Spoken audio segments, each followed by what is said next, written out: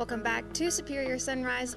With me now, a very special family from Colorado, Corey, Kessinger. I want you to introduce your family for me that we all got standing with us here. This is my wife, Shannon. Good morning. And then my son, Kessinger, who goes to West Texas A&M, and my daughter, Addie, who's going to be a senior in high school. Fantastic. Well, you guys have a busy day here. Got quite a few cattle selling, it looks like. Tell me about the cattle you're bringing to today's auction. We're selling our black-hided cattle today with a few reds mixed in with them.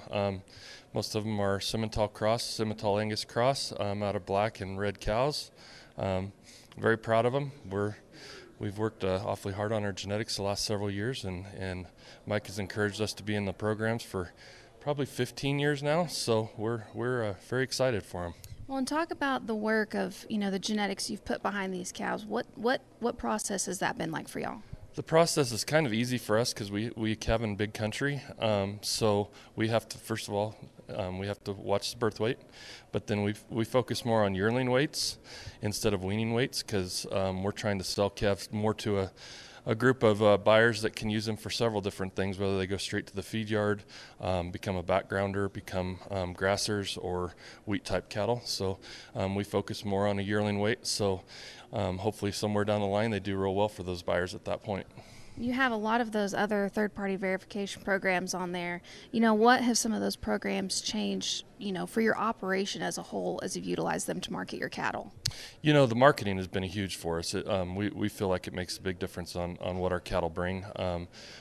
As far as the verification goes, honestly, it's not that hard for us. We like I say, we run in big open country. We calve a little later in the spring, so it's pretty easy for us to do all of what they're asking. And so as far as to get them verified and gapped and all of those things, it really hasn't been that hard. The third-party verification has been really smooth in the past, and so we're very pleased, and it really doesn't take that much for us to do that. Well, and how long have you worked with Mike selling your cattle on Superior? Oh gosh, Mike worked with my dad for K&K Farms and Hamco. I'm going to guess 20 to 25 years now. He made numerous trips to Dalhart, Texas, selling wheat pasture cattle. He'd roll in there at 5 a.m. and load 10 loads of cattle for him, and then off he went to the next one. But yeah, it's been well over 20 years that I've been involved in it. And then Shannon and we started our cow herd in about 2010, and so he's been working for us personally since then. So you've definitely got to put him to work, it sounds like. Yes.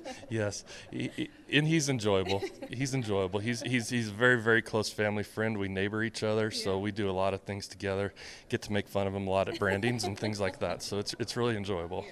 Well, it sounds like, you guys are a multi-generational unit here on this ranch.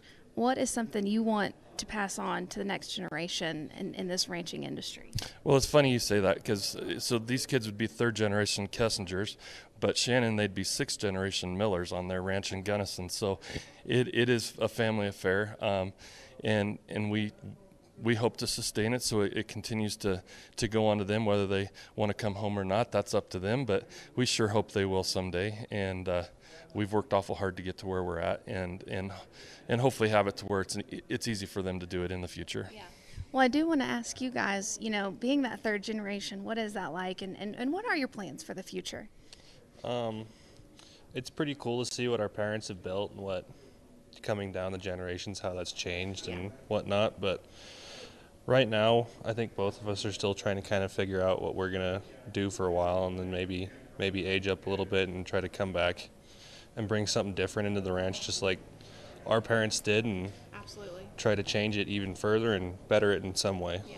Well, I do love to hear that. Thank you guys all for being here. Looking forward to watching your cattle sell. Don't go anywhere. We've got more Superior Sunrise up next.